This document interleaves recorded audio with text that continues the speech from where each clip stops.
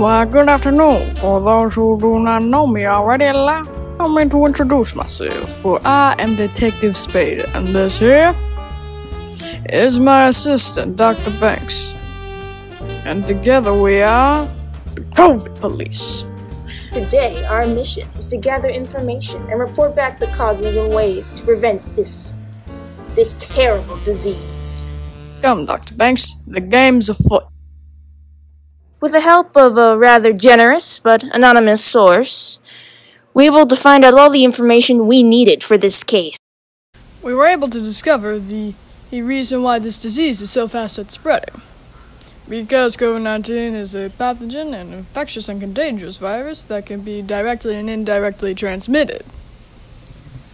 Or in other words, it can be transmitted via infected people and surfaces. Things like coughing, sneezing, speaking. All these things can project these infected droplets into the air. That gives the virus the advantage, so it could be on any surface that you touch before touching your eyes, nose, or mouth. That also helps give the virus a passage to the mucous membranes in your mouth, hence starting the incubation period. So please be sanitary and cough only in your elbow and wipe every surface before using it. In this time of dire need, our best weapon against these foreign invaders is this. This. Soap. A soap molecule is a lot like a pin, all with a hydrophilic head and a hydrophobic bottom. With just some water, the hydrophobic tails in the soap molecules become slicker than knives, and able to pierce through the virus cell membrane, destroying the virus.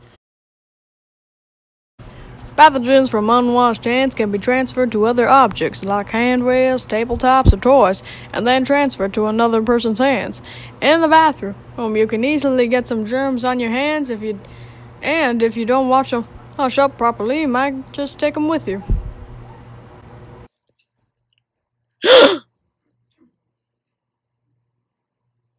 Got another one on the loose. Just imagine all those people who didn't wash their hands. It could be the person sitting next to you, a sibling, a friend, even your own mother! Hence why you should wash your hands with soap and water for at the very least 20 seconds. This way you can stop the virus from spreading to those around you and those who matter most, like lunch.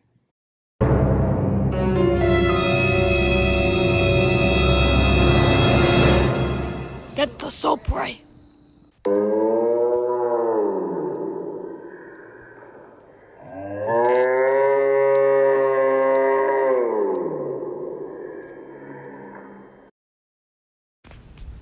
Wash your hands! Another defense against this despicable disease is a mask. A sturdy little piece of fabric is key to protecting others from whatever germ or nasty diseases we may be hiding. But no! Wearing a mask is so uncool and itchy, and besides, I only need to wear a mask outside with other people. Where's your common sense? Do you really think that windows can save you from this monstrosity? Doesn't matter if you're inside or outside. The virus can still get to you. This is why you should wear your mask correctly. Now, wearing it under your chin. Wrong! Wearing your mask not over your nose. Wrong! Wearing your mask only on one ear. Wrong! What's the point of even putting your mask on if you're not even going to wear it correctly? Ah! So wear a mask. Though this concludes our mission for now, there is still a lot of work to be done. This may be a case unsolved, and one we might never solve alone. We must all work together so that maybe we can solve the task at hand. But we've got a job to do, so we bid you farewell. Until our paths collide, I bid you adieu. Oh shoot! I can't see a thing! Turn the lights back on!